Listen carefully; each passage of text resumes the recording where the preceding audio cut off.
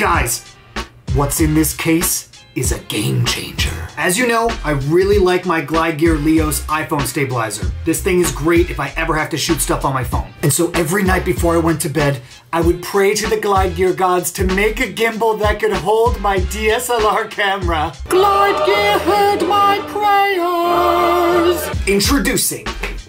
Damn it. Introducing the incredible Geranos 3-axis gimbal for DSLR-sized cameras.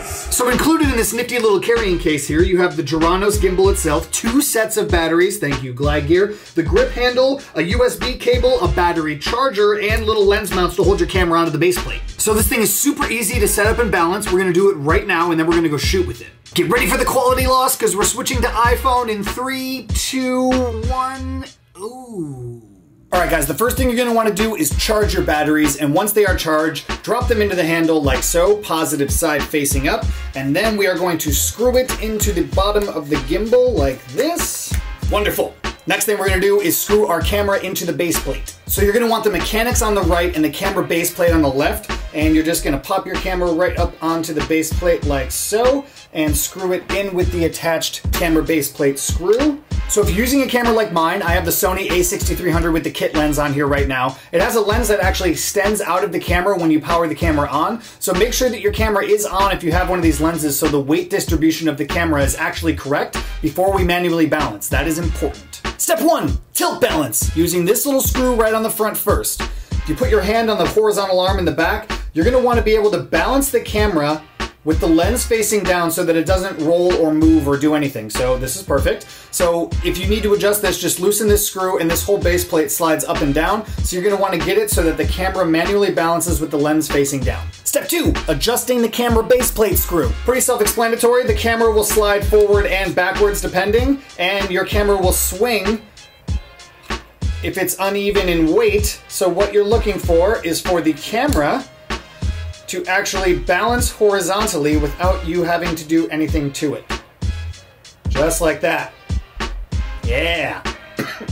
Step 3, roll access. This little screw right here on top. As you can see, if I let the camera go, it just falls, right? That's not good. So what we want to do is we want to loosen this roll adjustment screw, and we just want to push until the camera balances horizontally without falling over.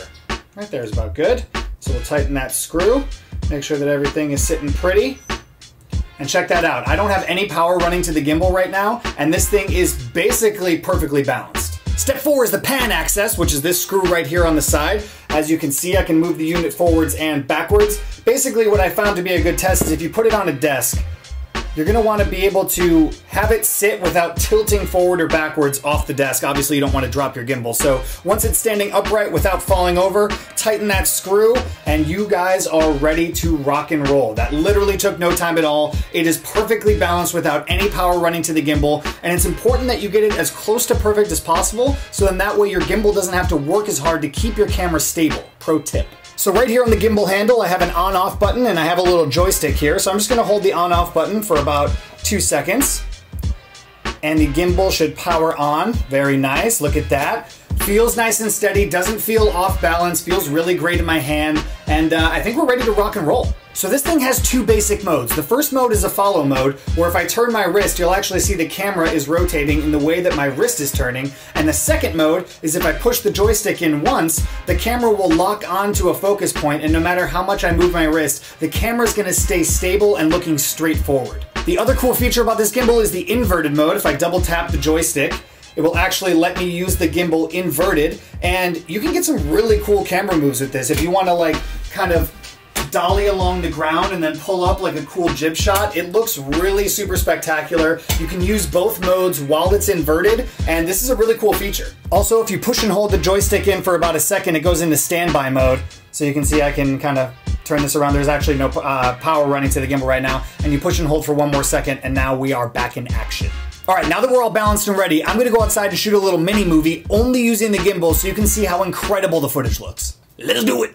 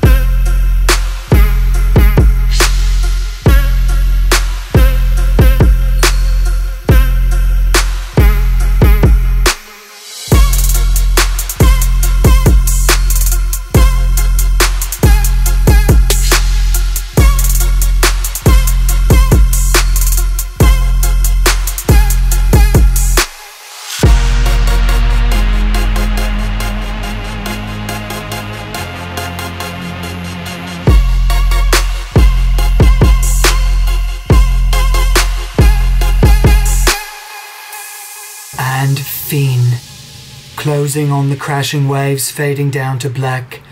Fading up from black as sweaty Nottian Sands is back from his bike ride. He had to tell you about the Geranos 3-axis gimbal. Scene.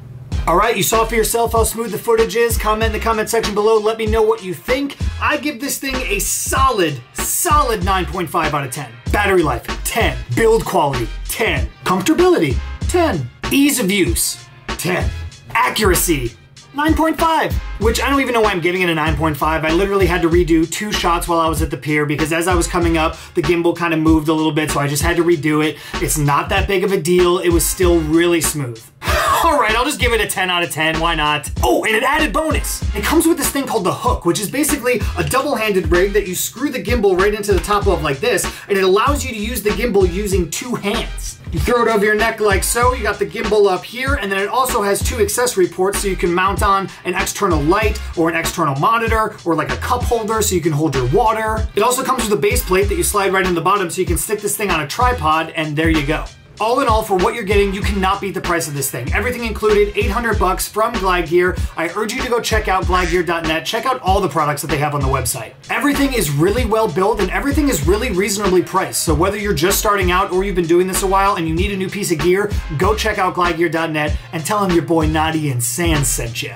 I don't actually get like royalties or anything, but you can still tell them, that'd be cool. So what are you gonna do right now? Number 1, go check out the Geranos 3-axis gimbal from Glide Gear for DSLR size cameras. Then, put one in your shopping cart, put in the credit card information, and click ship. If you have a Leo stabilizer, you need to get the Big Brother version. Even if you don't, the results speak for themselves. And the second thing you're gonna do is you're gonna subscribe to my channel so you don't miss out on anything. None of my reviews, none of my tutorials, nothing. Get to look at this mug all day long. Also, follow me on social media at Nottian Sands, Instagram, Twitter, and Snapchat. The whole Instagram, Snapchat thing, not really sure what's going on right now. Not really sure which one I'm gonna use. Anyways, subscribe. Until you do, you can hit this vape.